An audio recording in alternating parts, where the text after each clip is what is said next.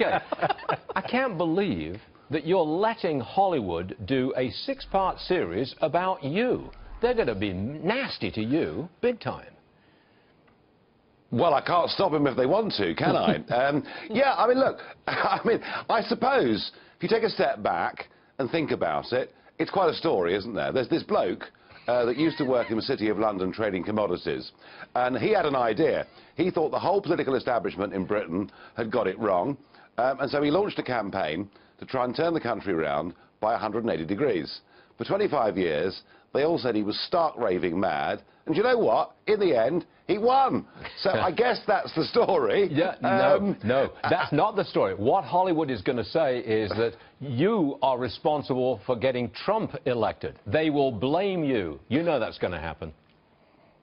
Oh, of course. I mean, what they will say is that Brexit began the revolution of 16 that led directly to Trump. Do you know what? If they were to say that, I would be only too pleased, because however much the liberal media may hate Trump, the Democrats may hate Trump, and some of the rather snobby members of his own party may hate Trump, actually, he is a breath of fresh air in politics, in my view. OK, I've got to talk Brexit, because it seems like it's very, very slow going. It's way more than a year since the Brits voted to leave.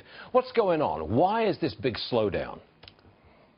Well, we've had this week 2 positioning papers come out from the government, and I have to say, I'll sum it up, it is dither, delay, a lack of decisive leadership, and it's seeing our standing as a nation diminish in the world. We waited 9 months before they triggered Article 50.